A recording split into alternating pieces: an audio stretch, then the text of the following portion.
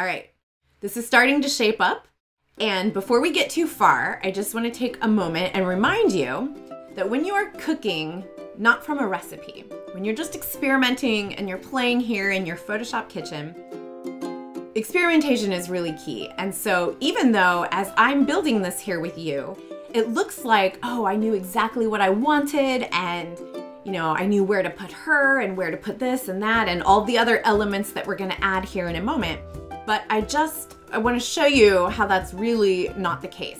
I'm trying things and moving them around a lot, and I'm grouping things differently. And so I have another image here that's not part of this composite, but I think it's worth showing you.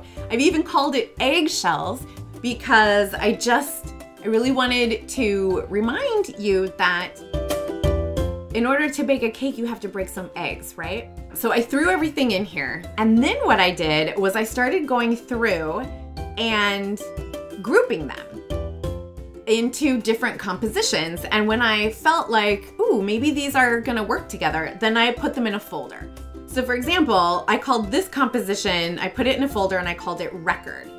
And you can see that there are other things in here, like this phone that I ended up not using. And I've already deleted many, many, many layers. So I forgot to save like the messiest part of this. So I had already deleted that, but I ended up liking this composition and dragged some more things around and I made another composition. What's in here? This one's looks like I cleaned it up already, this layer, or this composition. So this one is called Palm TV. I made another one called Skate TV. I guess I was really into this television concept. And also the 80s, so I would put in a roller skate. This one, this bust, was one that I started building and then it just was not exciting me. I don't know, it wasn't working for me. So I kind of abandoned it, but I'm glad I didn't delete the folder from here because then I couldn't show you the stuff that doesn't, you know, it's on the cutting room floor. So this was a piece from the cutting room floor. Here's another piece that I really like, and I called it Arms because that was very creative. But I love this piece. So who knows, this may live on elsewhere. This one I called Butterfly Lady, and I love it. I think the colors are just so beautiful and so rich, gorgeous.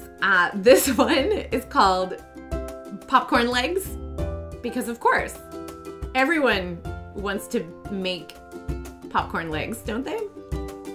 This one is Butterfly Hand, and I love this, but the deal breaker for me right now is this hand image is just not crisp. It's very like blurry. So this may live on later, but I'll need to find a more in focus hand. So I'll have to come back to that. And then I kept with the butterfly theme and I made this guy right here, or this woman right here. And she's in this boat, a very small boat.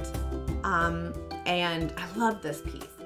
I just started grabbing all these pieces and I threw them all in the pot. And then I started throwing some out and arranging things. And as I would go, I would kind of make a composition I liked and I'd say, okay, Butterfly Birdcage Lady, and I'd put her in a folder. And then I just had like 50 other layers here.